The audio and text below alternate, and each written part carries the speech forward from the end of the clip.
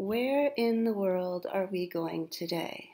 I have found an amazing app called Google Art Project Street Art that we are going to use for a virtual field trip. So to begin, let's talk about street art. Street art is independent or unofficial artwork created in public spaces. It is not always commissioned, that means ordered or asked for. Some street art is legal, but some is not.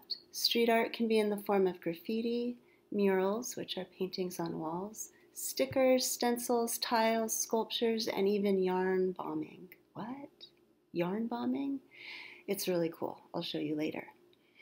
Street art is sometimes called guerrilla art. A guerrilla is someone who fights outside of an army, kind of ninja style and hidden. So street artists are sometimes called guerrilla artists because they have to work on the sly, not to be confused with a guerrilla, although this is street art. Although street art is now mostly celebrated in cities, not too long ago, in the 1970s and 80s, it was illegal, so artists had to work secretly. Types of street art. Graffiti. This can be made with spray paint or stencils. Murals. Those are paintings on walls. There's lots of murals in Albuquerque, if you've ever seen those. Poster or sticker art. Artists put up posters or stickers they have made. Down here. Tiles. Some artists create street art by installing or putting up tiles in buildings. Video. Some artists just project a video on a building, so it's not a piece of art that will last a long time. And then sculpture. So that's using 3D materials and little installations. I loved this. This artist goes around cities and where there's broken bits of wall, she'll put up Legos. And yarn bombing. I almost forgot. Yarn bombing, also called guerrilla knitting, involves installations of knitting and crocheting on trees, cars, and all around city streets. These are all made by artists knitting and crocheting with yarn. There's even something called reverse graffiti. So reverse graffiti is when an artist will clean away soot or dirt from pollution. Check out this artist.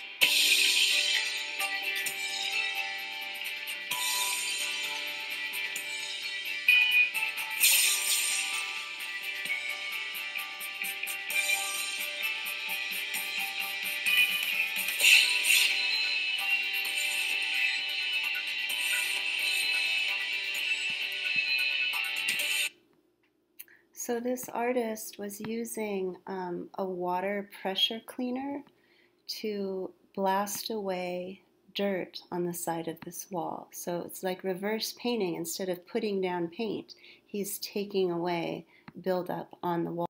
To visit Google Art Project Street Art, you can follow the link and it will open up in the World Collection.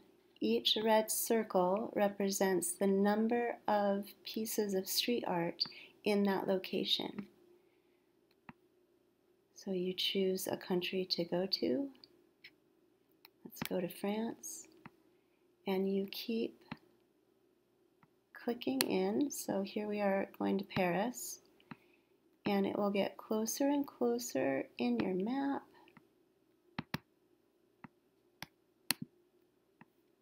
Until finally you'll start to see the art over here. And you can scroll through.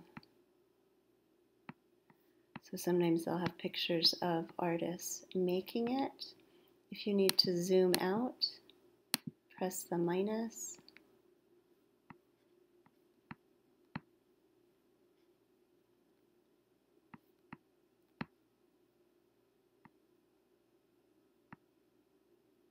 And then if you want to see a bigger map, you just slide that over.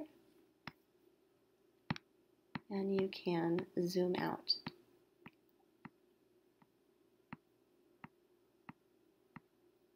If you want a surprise, you press Surprise Me.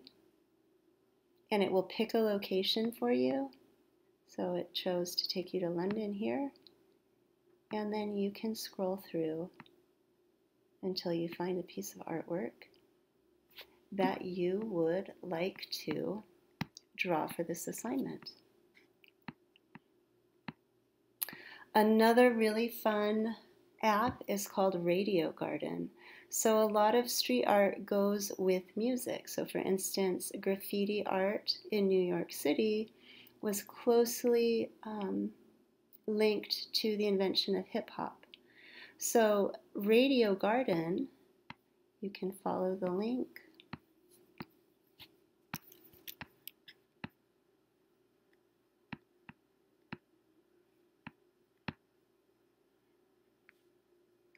Will take you, it's planting the seeds of all these different radio stations, real radio stations you can listen to all around the world. So we'll go back to France because we started there. So you click on where you want to go.